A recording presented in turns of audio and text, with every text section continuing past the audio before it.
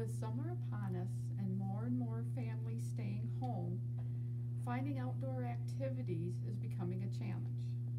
I have a few do-it-yourself yard games that the whole family can enjoy. First one is called frisbee or ball toss. All you need is either like a hula hoop, a bucket, a basket, and any type of frisbee or ball. And what you do is you just place these objects around your yard and then take turns tossing the frisbee or the ball into the bullseye. And the first person to 18 wins. It's a very simple game. The second one is bowling. All you need are empty water bottles or pop bottles. The best are 2 liters. And then some type of ball, like a tennis ball or a soccer ball that you can use as the bowling ball to knock down the pins. For an added treat, when the sun goes down, you can take glow sticks and put them in the bottles. And that way you can have night glow bowl, which is fun.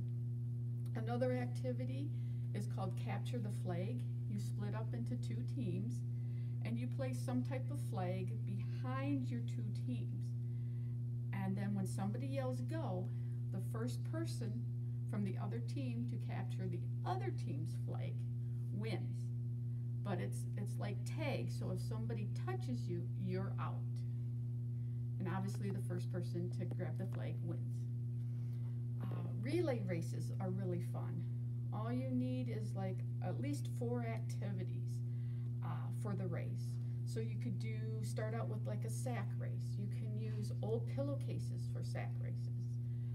And then you can come back doing like walking backwards. You can do balancing eggs on spoons. You can jump rope, you can skip, you can hop. But just 4 different things, and then obviously the first person to cross the finish line wins. We have tic-tac-toe toss. All you need is some pieces of rope to lay out a 3x3 grid, and then you can cut out X's and O's from like heavy cardboard. Or if you don't have that, just use 2 different objects like tennis balls, golf balls, bean bags, whatever you have laying around. And then you toss them at the grid, and the first person who gets 3 in a row wins. Then you have beanbag ladder toss. All you need is one of those large folding ladders, which almost everybody has. And then you can cut out pieces of cardboard and put points on them, like 30, 10, 40, and tape them to the steps of the ladder. And then you take turns just tossing the beanbag through the steps of the ladder.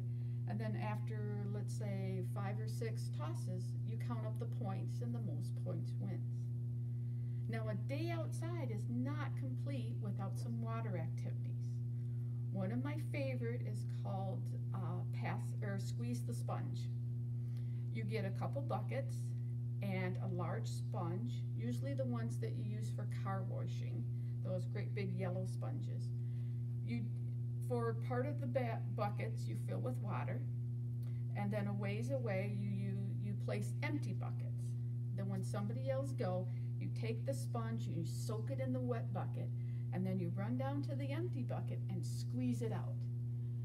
And you do this for like 2 or 3 minutes, and then when somebody yells stop, whoever's filled up their empty bucket the most wins.